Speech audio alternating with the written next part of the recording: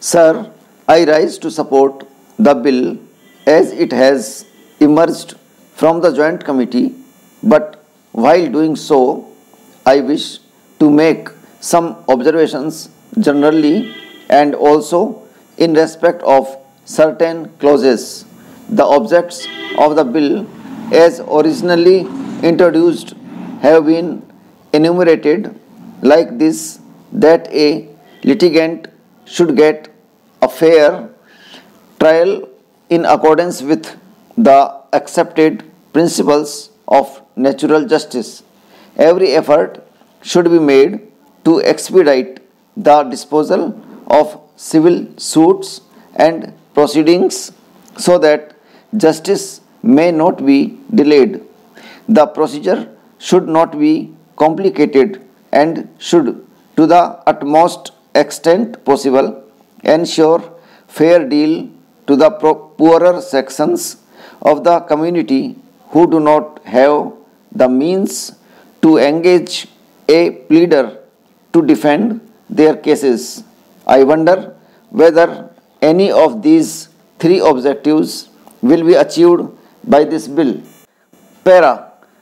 Let us not flatter ourselves that this amending bill, as it has emerged from the Joint Committee, will be able to achieve any of these objects. The Code of Civil Procedure is a complicated thing. It was framed in 1908. We have streamlined it here and there. We have removed some hardship here and there and codified some of the legal decisions, and we have removed certain conflicts in decisions, but that does not mean that the litigant is able to get speedy justice or justice at less expenses. Let us be clear about it. I do not blame anybody, but by the civil procedure as it stands, none of these objects can be achieved. I am glad that some of the provisions which have been introduced are really good. They have removed the doubts and conflicts in respect of just judicial decisions which had prevailed, each high court giving a different decision about a particular matter. That has now been set at rest.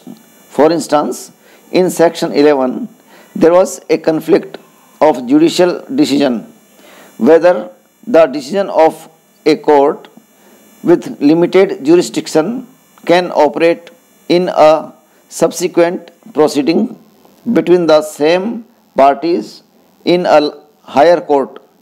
There was a conflict of decisions, and and now it is set at rest by saying that the decision of the lower court with limited jurisdiction will operate in a subsequent suit between the same parties in a court with higher jurisdiction. Secondly, it is also made clear that this principle applies to execution proceedings.